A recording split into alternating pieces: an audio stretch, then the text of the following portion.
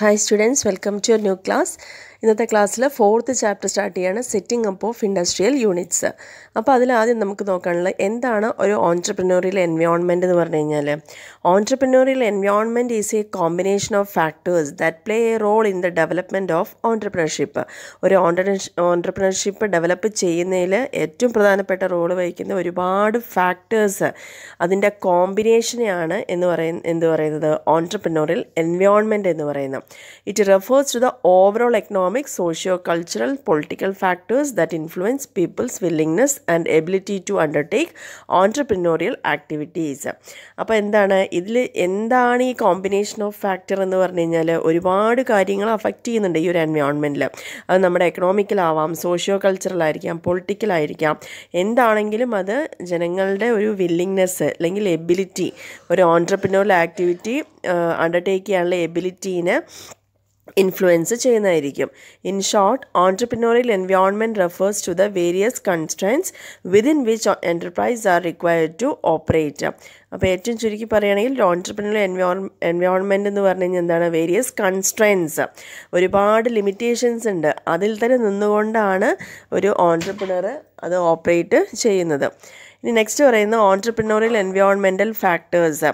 ഓൺട്രപ്രനോറിയൽ എൻവയോൺമെൻറ്റിനെ affect ചെയ്യുന്ന factors മെയിനായിട്ട് വരുന്നത്, first point political environment, second point economic environment, third one social environment, and next point പറയുന്നത് technological environment, and fifth point legal environment, and sixth one cultural environment. അതാണ് പറയുന്നത്. ഇതിൽ ഓരോ എൻവയോൺമെൻറ്റും എന്തൊക്കെയാണെന്നുള്ളത് നോക്കാം just. First one political environment. എന്താണ് political environment എന്ന് പറഞ്ഞു കഴിഞ്ഞാൽ ഒരു രാജ്യത്തിൻ്റെ ജനറൽ ഒരു സ്റ്റെബിലിറ്റി എന്ന് പറയുന്നത് അവിടുത്തെ ഭരിക്കുന്ന പാർട്ടിയുടെ പോളിസിനെ ബേസ് ചെയ്തിരിക്കും. എന്താണോ ഓരോ എൻ്റർപ്രൈസും അവരിൽ നിന്ന് എക്സ്പെക്റ്റ് ചെയ്യുന്നത്, അവരുടെ പൊളിറ്റിക്കൽ ഫിലോസഫി എന്താണ്, അല്ലെങ്കിൽ അവരുടെ ബിസിനസ്സിനെ ഡെവലപ്പ് ചെയ്യാനുള്ള എന്തുമാത്രം സപ്പോർട്ട് അവരുടെ ഭാഗത്തുനിന്ന് കിട്ടുന്നുണ്ട്. മെയിൻ ഫാക്ടേഴ്സ് റിലേറ്റ് ചെയ്തിരിക്കുന്ന പൊളിറ്റിക്കൽ എൻവയോൺമെൻറ്റിൽ ഒന്ന് പൊളിറ്റിക്കൽ ഫിലോസഫി, സെക്കൻഡ് പോയിന്റിൽ political atmosphere and quality of leadership. ഇത്രയും കാര്യങ്ങളാണ് അതിനെ ബേസ് ചെയ്തിരിക്കുന്നത്. സെക്കൻഡ് പോയിന്റിൽ എക്കണോമിക് എൻവയോൺമെൻ്റ് ആണ്. Economic environment includes all those actions which make the economic activities possible in the country. എന്തൊക്കെയാണോ ഒരു രാജ്യത്തിൽ എക്കണോമിക് ആക്ടിവിറ്റീസ് നടക്കുന്നത്, അല്ലെങ്കിൽ ആ ഒരു എൻവയോൺമെൻറ്റിൽ എന്തൊക്കെ ആക്ഷൻസ് ഇതുമായി ബന്ധപ്പെട്ട് വരുന്നുണ്ട്, അതായത് അവിടുത്തെ റിസോഴ്സുകൾ എത്രയാണ്, എന്താണ് അവിടുത്തെ സാമ്പത്തിക സ്ഥിതി, അവരുടെ പുതിയ നയങ്ങൾ, സാമ്പത്തിക നയങ്ങൾ എന്തൊക്കെയാണ്, എത്രമാത്രം ഇൻസെൻറ്റീവ്സും സബ്സിഡീസും ഒക്കെ ഇങ്ങനെ വരുന്ന ഓൺട്രപ്രണേഴ്സിന് കൊടുക്കുന്നുണ്ട് എന്നുള്ള കാര്യങ്ങളൊക്കെയാണ് അത് ബേസ് ചെയ്തിരിക്കുന്നത്. തേർഡ് പോയിന്റിൽ സോഷ്യൽ എൻവയോൺമെൻറ്റ്. സോഷ്യൽ എൻവയോൺമെൻറ്റ് പറഞ്ഞു കഴിഞ്ഞാൽ എന്താണ്, prepares the background four ഓൺട്രപ്രനോറിയൽ activities. ഒരു ഓൺട്രപ്രനോറിയൽ ആക്ടിവിറ്റീസിനെ പ്രിപ്പയർ ചെയ്ത് കൊടുക്കുക, ബാക്ക്ഗ്രൗണ്ട് പ്രിപ്പയർ ചെയ്യുക. എന്താണോ നമ്മൾ ചെയ്യാൻ പോകുന്ന ഒരു ബിസിനസ് അല്ലെങ്കിൽ ഒരു ട്രേഡ്, അതിനെ സപ്പോർട്ട് ചെയ്യാൻ എത്രത്തോളം അവിടുത്തെ ഒരു പൊതുസമൂഹം ഉണ്ട് എന്നുള്ളതാണ് പറയുക. അതായത് ആ സോഷ്യൽ കൾച്ചർ, സോഷ്യൽ വാല്യൂസ്, അവരുടെ കൺവെൻഷൻസ്, കൺസ്യൂമറിസം എങ്ങനെയാണ്, ലേബർ ആറ്റിറ്റ്യൂഡ് എന്താണ് എന്നുള്ള കാര്യങ്ങളൊക്കെയാണ് സോഷ്യൽ എൻവയോൺമെൻറ്റിൽ വരുന്നത്. നെക്സ്റ്റ് പോയിന്റിൽ technological environment. Technological forces constitute the technological environment. എത്രത്തോളം നമ്മൾ ചെയ്യുന്ന ബിസിനസ് ടെക്നോളജിയായിട്ട് റിലേറ്റഡ് ആണ്, അതിന് സപ്പോർട്ടീവായിട്ടുള്ള ടെക്നോളജി എത്രത്തോളം ഉണ്ട്, അത് നമുക്ക് അഫോർഡബിൾ ആയത് എന്തൊക്കെയാണ്, അതിൽ നമ്മുടെ എക്സ്പെർട്ടൈസ് എങ്ങനെയാണ്, അതിൻ്റെ procedures, system used by enterprises to make changes in the transformation forces in goods and services. ഗുഡ്സിലും സർവീസസിലൊക്കെ നമുക്ക് എത്രത്തോളം ചേഞ്ചസ് കൊണ്ടുവരാൻ പറ്റുന്ന എന്തോരം ടെക്നോളജി നമ്മുടെ കയ്യിലുണ്ട് എന്നുള്ള കാര്യങ്ങളൊക്കെ ബേസ് ചെയ്തിട്ടിരിക്കും ടെക്നോളജി എൻവയോൺമെൻറ്റ് എന്ന് പറയുന്നത്. ഫിഫ്ത്ത് പോയിന്റ് പറയുന്നത് ലീഗൽ എൻവയോൺമെൻറ്റ്. ലീഗൽ എൻവയോൺമെൻറ്റ് എന്ന് പറഞ്ഞു കഴിഞ്ഞാൽ it is the government which regulate business activities. ഏതൊരു ബിസിനസ്സിനെയും കൺട്രോൾ ചെയ്യുന്നത് അതാത് രാജ്യത്ത് ഭരിക്കുന്ന ഗവൺമെൻറ്റുകളാണ്. ഗവൺമെൻറ്റിൻ്റെ പോളിസികൾ എത്രത്തോളം ഇത്തരത്തിലുള്ള ഓൺട്രപ്രണേഴ്സിൻ്റെ ഡെസിഷൻസിനെ ഇൻഫ്ലുവൻസ് ചെയ്യുന്നുണ്ട്. കാരണം വാട്ട് ടു പ്രൊഡ്യൂസ്, നമ്മളൊരു ബിസിനസ് ചെയ്യുമ്പം എന്താണ് പ്രൊഡ്യൂസ് ചെയ്യേണ്ടത്, എത്രത്തോളം പ്രൊഡ്യൂസ് ചെയ്യണം, എന്ത് ക്വാളിറ്റിയിൽ പ്രൊഡ്യൂസ് ചെയ്യണം, എവിടെ പ്രൊഡ്യൂസ് ചെയ്യണം, ആർക്ക് വേണ്ടി പ്രൊഡ്യൂസ്, അങ്ങനെ ഒരുപാട് ഫാക്ടേഴ്സ് അതിൽ വരുന്നുണ്ട്. അതിനെയൊക്കെ എത്രത്തോളം ഈ ഒരു ലീഗൽ എൻവയോൺമെൻറ്റിന് സപ്പോർട്ട് ഉണ്ട് എന്നുള്ളതാണ് പറയുന്നത്. അപ്പോൾ ഇതിലൊരുപാട് പരിമിതികളുണ്ടായിരിക്കും. അതിൽ നിന്നുകൊണ്ടാണ് ഇവരെല്ലാവരും ഓരോ ബിസിനസ് നടത്തി കൊണ്ടുപോകുന്നത് എന്നുള്ളതാണ് പറയുന്നത്. ആൻഡ് ലാസ്റ്റ് പോയിന്റിൽ പറയുന്നത് കൾച്ചറൽ എൻവയോൺമെൻ്റ് ആണ്. ഓരോ ബിസിനസ്സും അതാത് സ്ഥലത്തെ പ്രദേശത്തെ ആയാലും ജനങ്ങളുടെ ആയാലും അവരുടെ ഓരോ കസ്റ്റം ഉണ്ട്, അല്ലെങ്കിൽ അവരുടെ കൾച്ചർ ഉണ്ട്, അവരുടെ സംസ്കാരം, അവരുടെ എത്തിക്കൽ വാല്യൂസ്, അതിനെ ബേസ് ചെയ്തുകൊണ്ട് നിലനിന്നാൽ മാത്രമേ അവർക്ക് സക്സസ് ആയിട്ട് മുന്നോട്ട് പോകാൻ പറ്റുള്ളൂ. കാരണം അവിടുത്തെ കൾച്ചറൽ സ്ട്രക്ചർ എങ്ങനെയായിരിക്കാം, ലൈഫ് സ്റ്റൈൽ എന്താണ്, ആ ഭാഗത്തെ എഡ്യൂക്കേഷൻ ലെവൽ എങ്ങനെയാണ്, അങ്ങനെ ഒരുപാട് കാര്യങ്ങളാണ് ഇതിനെ അഫക്റ്റ് ചെയ്യുന്ന ഫാക്ടേഴ്സ് എന്ന് പറയുന്നത്. അപ്പോൾ ഒരു ഓൺട്രപ്രനോറിയൽ എൻവയോൺമെൻറ്റ്, അതായത് നമുക്കൊരു ബിസിനസ് നടത്താൻ അനുകൂലമായിട്ടുള്ള ഒരു പരിസ്ഥിതി നമുക്ക് എങ്ങനെ കിട്ടുന്നുണ്ട്, പരിതസ്ഥിതി എങ്ങനെ വരുന്നതാ, ഇത്രയും ഫാക്ടേഴ്സ് ഇൻഫ്ലുവൻസ് ചെയ്തുകൊണ്ട് വരുന്നതാണ്. ഇനി അതിൽ പറയുന്നൊരു വേർഡാണ് generation of project ideas and opportunities. എങ്ങനെയാണ് ഒരു വ്യക്തിക്ക് ഇങ്ങനെ ഒരു പ്രൊജക്റ്റ് ഐഡിയയോ അല്ലെങ്കിൽ ഓപ്പർച്യൂണിറ്റിക്കോ കിട്ടുന്നത്? ഏതൊരു ഓൺട്രപ്രണറും ഫസ്റ്റ് എന്താ ചെയ്യേണ്ടത്? ഒരു നല്ല ബിസിനസ് ഐഡിയ സെർച്ച് ചെയ്യണം, ഒരു ഓപ്പർച്യൂണിറ്റി, ഒരു അവസരം, and give A practical shape to his or her idea. നമ്മൾക്ക് ആശയം ഉണ്ടായാൽ പോരാ, അതിനെ നമ്മൾ എന്തിനാ പ്രാക്ടിക്കലാക്കിയിട്ട് ഒരു ഐഡിയനെ പ്രാക്ടിക്കലാക്കിക്കൊണ്ട് ഒരു പ്രൊജക്റ്റായിട്ട് മാറ്റാം.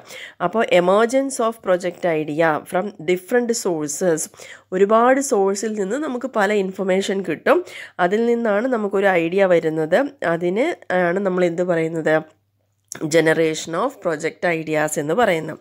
അങ്ങനെയാണ് പ്രൊജക്റ്റ് ഐഡിയ ജനറേറ്റ് ചെയ്യുന്നത്. ഈ ഒരു ഐഡിയ എന്ന് പറഞ്ഞാൽ വെറുതെ ഉണ്ടായാൽ പോരാ, അത് എന്തായിരിക്കണം? വളരെ sound and workable. Sound and workable എന്ന് പറഞ്ഞാൽ എന്താ? നമുക്ക് പ്രാക്ടിക്കലായിട്ട് അപ്ലൈ ചെയ്യാൻ പറ്റുന്നതായിരിക്കണം, അത് വർക്കൗട്ട് ആവുന്നതായിരിക്കണം.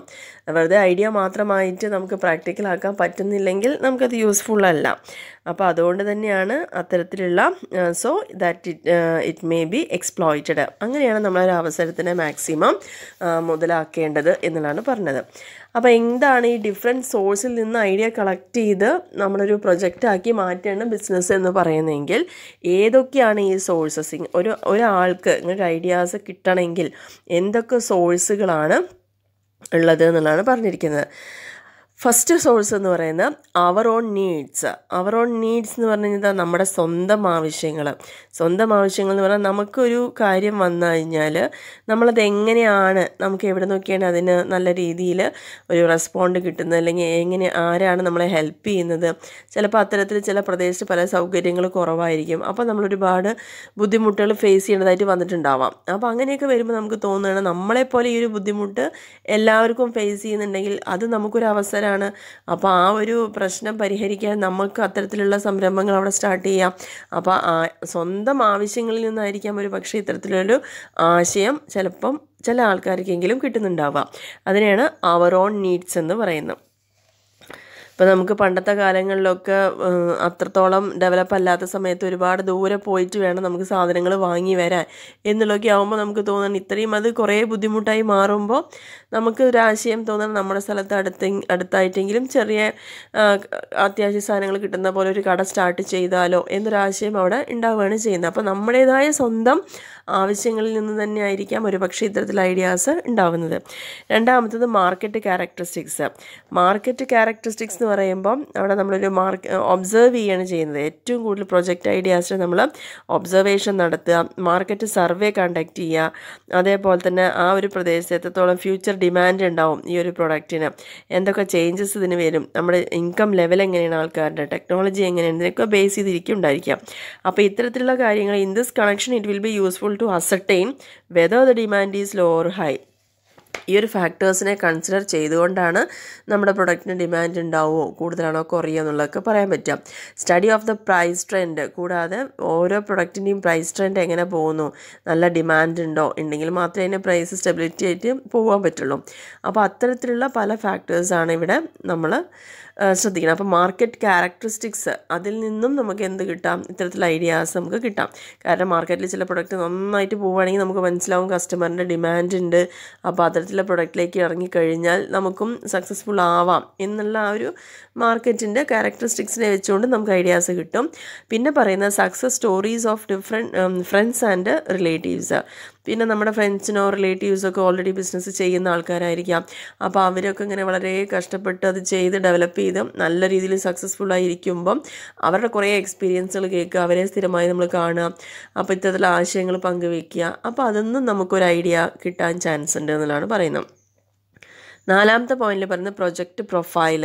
പ്രൊജക്റ്റ് പ്രൊഫൈൽ എന്ന് പറഞ്ഞു കഴിഞ്ഞാൽ പല ഗവൺമെൻറ് ആൻഡ് പ്രൈവറ്റ് ഏജൻസീസൊക്കെ പീരിയോഡിക്കലായിട്ട് അവരുടെ പ്രൊഫൈൽ പബ്ലിഷ് ചെയ്യാറുണ്ട്. പല പ്രോജക്റ്റുകളെക്കുറിച്ചും ഇൻഡസ്ട്രീനെ കുറിച്ചൊക്കെ പീരിയോഡിക്കൽ വൈസ് എന്ത് ചെയ്യാറുണ്ട്, അവർ ഓരോ പ്രൊഫൈൽസ്, ഓരോ പ്രൊജക്റ്റിൻ്റെ പ്രൊഫൈലുകളൊക്കെ പബ്ലിഷ് ചെയ്യും. അപ്പോൾ ഈ പ്രൊഫൈലിൽ അതിൽ ഡീറ്റെയിൽ ആയിട്ട് പറയുന്നുണ്ടാവും അതിൻ്റെ ടെക്നിക്കൽ ഫിനാൻഷ്യൽ മാർക്കറ്റ് റിക്വയർമെൻറ്റ്സ് എന്തൊക്കെയാണെന്നൊക്കെ. അപ്പോൾ നമ്മൾ വളരെ ശ്രദ്ധാപൂർവം ഇതെല്ലാം നോക്കുകയാണെങ്കിൽ അതിൽ നിന്ന് നമുക്കൊരു ലൈൻ ഓഫ് ബിസിനസ് അവിടെ ചൂസ് ചെയ്യാൻ സാധിക്കും.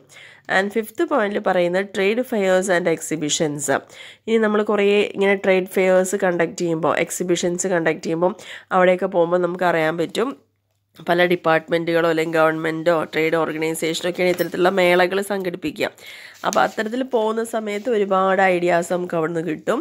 ഈ ഫെയർ എന്നൊക്കെ പല ഡിഫറെൻ്റ് ആയിട്ടുള്ള പ്രൊഡക്റ്റ് കാണുക, അവിടെ അതിൻ്റെ വിൽപ്പനയൊക്കെ നടക്കുന്നുണ്ടെങ്കിൽ അതെന്താണ്, എങ്ങനെയാണ്, ഇത് എവിടെ അവൈലബിൾ ആവും, നമ്മുടെ ഈ ചുറ്റുവട്ടത്തുണ്ടോ, അങ്ങനെ പല ഫെയേഴ്സ് നമ്മൾ വിസിറ്റ് ചെയ്യുകയാണെങ്കിൽ ഒരുപാട് പുതിയ പ്രൊഡക്റ്റ്, മെഷീൻസ്, അതിനെക്കുറിച്ചുള്ള ഇൻഫർമേഷൻസ് അവിടെ കളക്ട് ചെയ്യാൻ സാധിക്കും. 6ാമത്തെ പോയിന്റ് പറയുന്നത് trade and professional journals. Trade and professional journals, magazines, അതിലൊക്കെ ഇഷ്ടം പോലെ ബിസിനസ്സിനെ കുറിച്ചുള്ള ഐഡിയാസ്, ഓരോരുത്തർ ചെയ്യുന്ന സംരംഭങ്ങളെക്കുറിച്ചൊക്കെ ഡീറ്റെയിൽ ആയിട്ടുണ്ടായിരിക്കും. അപ്പോൾ അവിടെ നിന്ന് നമുക്ക് ഇൻഫർമേഷൻസ്, പ്രൊഡക്ട്സ് എങ്ങനെ മാനുഫാക്ചർ ചെയ്യാം, അതിൻ്റെ കോമ്പോണൻസ് എന്തൊക്കെ വേണം, അങ്ങനെയുള്ള കാര്യങ്ങളെക്കുറിച്ചൊക്കെ ഇൻഫർമേഷൻസ് കളക്ട് ചെയ്യാൻ പറ്റും. 7th പോയിന്റിൽ പറയുന്നത് പ്രോസ്പെക്റ്റീവ് കൺസ്യൂമേഴ്സ്. കാരണം ഏതൊരു ബിസിനസ്സിൻ്റെയും ഫൗണ്ടേഷൻ എന്ന് പറയുന്ന ആരാ, കൺസ്യൂമറാണ്. അപ്പോൾ അതുകൊണ്ട് തന്നെ കൺസ്യൂമറാണ് ഒരു ബിസിനസ്സിനെ മുന്നോട്ട് നയിക്കുന്ന ഒരു ഘടകം എന്ന് പറയുന്നത്. അപ്പോൾ ഓരോ ഓൺട്രപ്രണർക്കും വളരെ അത്യാവശ്യമായിട്ട് വേണ്ടത് എന്താണ്, അവരെപ്പോഴും അവരുടെ പ്രോസ്പെക്റ്റീവായിട്ടുള്ള കൺസ്യൂമർ, സ്ഥിരമായിട്ട് വാങ്ങുന്ന ആൾക്കാരെയൊക്കെ എപ്പോഴും ഒരു കോൺടാക്റ്റ് ഉണ്ടായിരിക്കണം. കാരണം അവരുമായി കോൺടാക്റ്റ് ഉണ്ടെങ്കിൽ ഒരുപാട് സജഷൻസ് അവരുടെ ഭാഗത്ത് നമുക്ക് കിട്ടും, അല്ലെങ്കിൽ അവരുടെ വ്യൂ പോയിൻ്റ് എന്താണെന്നറിയാൻ പറ്റും. അപ്പോൾ അങ്ങനെ ഒരു ഡാറ്റ, കൺസ്യൂമർ പ്രിഫറൻസ്, അവരുടെ നീഡ്സ്, അവർക്ക് എന്തൊക്കെ ആവശ്യങ്ങളുണ്ട്, നമ്മുടെ പ്രൊഡക്റ്റ് എത്രത്തോളം അവർ സാറ്റിസ്ഫൈ ചെയ്യുന്നുണ്ട്, അവരുടെ സജഷൻ എന്താണ്, അങ്ങനെയൊക്കെ വരുമ്പോൾ അതിൽ നിന്നും നമുക്ക് എന്തുണ്ടാക്കാൻ പറ്റും, ഒരു ഐഡിയ കിട്ടിക്കൊണ്ട് പുതിയ പ്രൊഡക്റ്റ് അല്ലെങ്കിൽ ആ ഒരു പ്രൊഡക്റ്റ് അതിനനുസരിച്ച് നമുക്ക് പ്രിപ്പയർ ചെയ്യാൻ പറ്റും എന്നുള്ളതാണ് പറയുന്നത്. കാരണം കുറേ കൺസ്യൂമേഴ്സായിട്ട് നമുക്കൊരു കോണ്ടാക്റ്റ് ഉണ്ടെങ്കിൽ അവർ തരുന്ന കാര്യങ്ങളെ ബേസ് ചെയ്തുകൊണ്ട് നമുക്ക് ചിലപ്പോൾ ഒരു പുതിയൊരു ബിസിനസ് ഐഡിയ തന്നെ ഉണ്ടാവാൻ ചാൻസ് കൂടുതലാണ്. 8th പോയിന്റിൽ പറയുന്നത് developments in other Nations. Development in other nation എന്ന് പറഞ്ഞാൽ ചില സ്ഥലങ്ങളിൽ ചില ബിസിനസ് നന്നായിട്ട് വർക്കൗട്ട് ആവുന്നതായിരിക്കും. അപ്പോൾ അവിടെയൊക്കെ ഉള്ളതാണെന്ന് വെച്ചാലും നമ്മുടെ നാട്ടിലത് ഉണ്ടാവില്ല. അങ്ങനെയൊക്കെ വരുമ്പം അവിടെ നിന്ന് ആ ഒരു ഐഡിയനെ നമ്മുടെ നാട്ടിലോട്ട് അല്ലെങ്കിൽ നമ്മുടെ രാജ്യത്തോട്ട് കൊണ്ടുവന്ന് ഇവിടെ അത് ഡെവലപ്പ് ചെയ്യുന്ന ആൾക്കാരും ഉണ്ട്. അപ്പോൾ അങ്ങനെ ഇപ്പോൾ ഫോറിൻ കൺട്രീസൊക്കെ വിസിറ്റ് ചെയ്യുക, അവരുടെ പുതിയ ഐഡിയാസ്, ന്യൂ പ്രൊഡക്റ്റുകൾ, പ്രോസസ്സ് എന്താണെന്നൊക്കെ മനസ്സിലാക്കിയിട്ട് അഡ്വാൻസ്ഡ് കൺട്രീസിലൊക്കെ പോയി അത് മനസ്സിലാക്കിയിട്ട് നമ്മളിവിടെയും സ്റ്റാർട്ട് ചെയ്യാം. പിന്നെ 9ാമത്തെ പോയിന്റിൽ ഗവൺമെൻറ് ഓർഗനൈസേഷൻസ്. ഒരുപാട് ഓർഗനൈസേഷൻസ്, ഏജൻസികളൊക്കെ ഓൺട്രപ്രണേഴ്സിനെ ഹെൽപ്പ് ചെയ്യാറുണ്ട്. നമുക്കിപ്പോൾ ഒരു ബിസിനസ് തുടങ്ങണമെങ്കിൽ പ്രത്യേകിച്ച് ആശയങ്ങളൊന്നും കിട്ടിയിട്ടില്ലെങ്കിൽ ഇത്തരത്തിലുള്ള ഏജൻസികളെ സമീപിച്ചാൽ അവർ അതിന് വേണ്ടതായുള്ള സഹായങ്ങൾ അത് നമുക്ക് കണ്ടെത്താനും ബിസിനസ് ഐഡിയനെ ഇവാലുവേറ്റ് ചെയ്യാനൊക്കെ വളരെ ഹെൽപ്ഫുള്ളാണ്. Development ബാങ്ക്സും state industrial corporation, technical consultancy organisation, അങ്ങനെ ഒരുപാട് export promotion council, district industries centre, അങ്ങനെ അവരൊക്കെ ഒരുപാട് ഓരോ ഓൺട്രപ്രണേഴ്സിനും വേണ്ടതായിട്ടുള്ള അഡ്വൈസുകൾ, അസിസ്റ്റൻസ് കൊടുക്കുക, ടെക്നിക്കലായിട്ടും ഫിനാൻഷ്യലായിട്ടും മാർക്കറ്റിംഗ് ആയിട്ടുള്ള ഒരുപാട് അഡ്വൈസുകൾ പ്രൊവൈഡ് ചെയ്യാറുണ്ട്. 10th പോയിന്റിൽ പറയുന്ന റിസർച്ച് ഓർഗനൈസേഷൻസ്. റിസർച്ച് ചെയ്യുക എന്ന് പറഞ്ഞാൽ എന്താണ്, പുതിയ പ്രോഡക്റ്റും പ്രോസസ്സും അതിനെക്കുറിച്ചൊക്കെ പുതിയതായിട്ടുള്ള കാര്യങ്ങൾ കണ്ടെത്തുക, റിസർച്ച് ലാബോറട്ടറീസ് വഴി. അപ്പോൾ ഇത്തരത്തിലുള്ള ആ കണ്ടെത്തലുകളിലും ചിലപ്പോൾ പുതിയൊരു മേഖലയിലേക്ക് കൺവേർട്ട് ആവാനുള്ള എല്ലാ ഐഡിയാസും നമുക്ക് അവിടെ നിന്ന് കിട്ടാവുന്നതാണ്. ഇനി 11ാമത്തെ പോയിന്റ് പറയുന്നത് items reserved for small scale units. പിന്നെ നമ്മൾ ബിസിനസ് ചെയ്യാനുള്ളൊരു കാരണം എന്താ വെച്ച് കഴിഞ്ഞാൽ ഒരു സ്മോൾ സ്കെയിൽ സെക്ടറൊക്കെയാണ് തുടങ്ങാൻ ഉദ്ദേശിക്കുന്നതെങ്കിൽ ചില ഐറ്റംസ് ഗവൺമെൻറ് സപ്പോർട്ടായിട്ട് അവർ അതിനെ മുന്നോട്ട് കൊണ്ടുവരാൻ ഒരുപാട് ഹെൽപ്പ്, അല്ലെങ്കിൽ അത് അവർക്ക് മാത്രം റിസർവ് ചെയ്ത് വെച്ച കാര്യങ്ങളുണ്ടാവും. അപ്പോൾ നമുക്ക് തോന്നുകയാണ് ഈ ഒരു മേഖല നമ്മൾ സെലക്ട് ചെയ്യുകയാണെങ്കിൽ ഇത്തരത്തിലുള്ള ഹെൽപ്പൊക്കെ അവിടെ നിന്ന് കിട്ടും എന്നുള്ളൊരു ഐഡിയയിൽ നിന്നും നമുക്ക് എന്ത് ചെയ്യാം, ഒരു ബിസിനസ്സിലേക്ക് മൂവ് ചെയ്യാൻ പറ്റും. 12th പോയിന്റിൽ പറയുന്നത് സ്റ്റഡി ഓഫ് ഗവൺമെൻറ് പോളിസി. ഗവൺമെൻറ്റിൻ്റെ നയങ്ങളെ നന്നായിട്ട് മനസ്സിലാക്കുക. എങ്ങനെയാണ് industrialisation and exporting, importing, development of backward areas എങ്ങനെയാണ്, എത്രത്തോളം സപ്പോർട്ടീവായിട്ടാണ് അവർ നിൽക്കുന്നത്, ഇതൊക്കെ ഒരു ബിസിനസ് ഐഡിയയുടെ സോഴ്സായിട്ട് മാറാം. ആൻഡ് 13th പോയിന്റിൽ പറയുന്നത് യൂട്ടിലൈസേഷൻ ഓഫ് വേസ്റ്റ് മെറ്റീരിയൽസ്.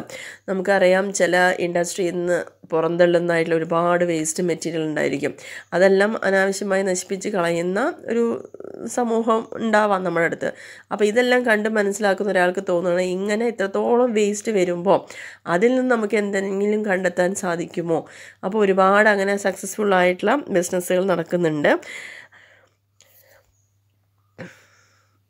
അപ്പോൾ ആ ഒരു സിമിലർ അതിന് വേണ്ടിയിട്ട് അതിനെ പ്രോസസ്സ് ചെയ്യാനൊക്കെ അതിനോടനുബന്ധിച്ച് ഒരു മേഖല നമുക്ക് തുടങ്ങാൻ പറ്റും എന്നുള്ളതാണ് പറയുന്നത്. അതായത് വലിയൊരു ലാർജ് യൂണിറ്റിൽ നിന്ന് കിട്ടുന്നതായിട്ടുള്ള ഈ വേസ്റ്റുകളെയൊക്കെ നമുക്ക് എന്തെങ്കിലുമൊക്കെ ആക്കി കൺവേർട്ട് ചെയ്യാനുള്ള അതിനോടനുബന്ധിച്ചൊരു യൂണിറ്റൊക്കെ സ്റ്റാർട്ട് ചെയ്യാനുള്ള ഒരു ഐഡിയ ഉണ്ടായിരിക്കാം. പിന്നെ അതേപോലെ ബ്രെയിൻ സ്റ്റോമിങ് എന്ന് പറഞ്ഞാൽ എന്താ, വളരെ ക്രിയേറ്റീവായിട്ടൊരു ഗ്രൂപ്പ് പ്രോബ്ലം സോൾവിങ് ടെക്നിക്കാണ്. അതിൽ മെയിനായിട്ടുണ്ടായിരിക്കുക large number of fresh ideas നമുക്ക് കിട്ടണമെങ്കിൽ ഇത്തരത്തിലുള്ള ഒരു സെഷൻ കണ്ടക്ട് ചെയ്യുന്നത് നല്ലതാണ്. ഈ under brain storming A group of persons sit together and generate as many project ideas as possible. ഒരുപാട് യങ്സ്റ്റേഴ്സ് ആയിട്ടുള്ള ആൾക്കാർ അല്ലെങ്കിൽ അവരുടെ ഒരു ഗ്രൂപ്പ് ഓഫ് പേഴ്സൺ ഒരുമിച്ചിരുന്നുകൊണ്ട് ഒരുപാട് പ്രൊജക്റ്റ് ഐഡിയാസ് കൊണ്ടുവരികയാണ് ചെയ്യുന്നത്. നെക്സ്റ്റ് പറയുന്ന ഹോബീസ് എന്ന് പറഞ്ഞു കഴിഞ്ഞാൽ ചില ആൾക്കാർ ചില മേഖലയിൽ വളരെ ഇൻട്രസ്റ്റഡ് ആയിരിക്കും. അവർക്ക് എന്തെങ്കിലും ഓരോ ഹോബികൾ ഉണ്ടായിരിക്കും. അവരത് വീടിൻ്റെ ഉള്ളിൽ മാത്രം ഉപയോഗിക്കുക അല്ലെങ്കിൽ അതിൽ മാത്രമായിട്ട് ഒതുങ്ങിക്കൂടുന്ന ആൾക്കാരായിരിക്കാം. ഒരു പക്ഷേ അത് പുറമേക്ക് ആ ഒരു നമ്മുടെ ഹോബീസിനെ കൊണ്ടുവരികയാണെങ്കിൽ അതും ഒരു ജീവിത മാർഗമായിട്ട് അല്ലെങ്കിൽ ഒരു എൻ്റർപ്രൈസ് സ്റ്റാർട്ട് ചെയ്യാൻ, ഒരു ബിസിനസ് സ്റ്റാർട്ട് ചെയ്യാൻ വളരെ ഹെൽപ്ഫുള്ളായിരിക്കും. അവരുടെ സ്കില്ലുകൾ യൂസ് ചെയ്തുകൊണ്ട് ഒരു എൻ്റർപ്രൈസ് അവിടെ സ്റ്റാർട്ട് ചെയ്യാം. ഹോബീസ് ഇപ്പോൾ ഫോട്ടോഗ്രാഫി അല്ലെങ്കിൽ ഇൻറ്റീരിയർ ഡെക്കറേഷൻ, ഫാഷൻ ഡിസൈനിങ്, ഇതിനൊക്കെ ഭയങ്കര ക്രേസായ ആൾക്കാരുണ്ടെങ്കിൽ അവരൊരു ഹോബി ആയിട്ട് കൊണ്ടു നടക്കും. പക്ഷെ അത് പ്രാക്ടിക്കലായിട്ട് അങ്ങനെ അത്രത്തോളം മുന്നോട്ട് വരുന്നുണ്ടാവില്ല.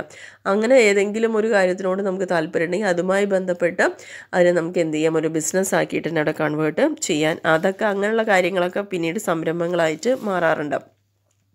അപ്പോൾ ഇത്രയാണ് അതിൽ മെയിനായിട്ട് വരുന്ന എന്താണ് ഓൺട്രപ്രനോറിയൽ എൻവയോൺമെൻറ്റ് എന്ന് പറഞ്ഞു കഴിഞ്ഞാൽ അതിലെന്തൊക്കെ ഫാക്ടേഴ്സ് അഫക്റ്റ് ചെയ്യുന്നുണ്ട്, എങ്ങനെയാണ് ഒരാൾക്ക് പ്രൊജക്റ്റ് ഐഡിയാസ് കിട്ടുന്നത്, അങ്ങനെ ഒരു 15 പോയിൻ്റാണ് ഒരു സോഴ്സസ് ഓഫ് പ്രൊജക്റ്റ് ഐഡിയ എന്ന് പറയുന്നത്.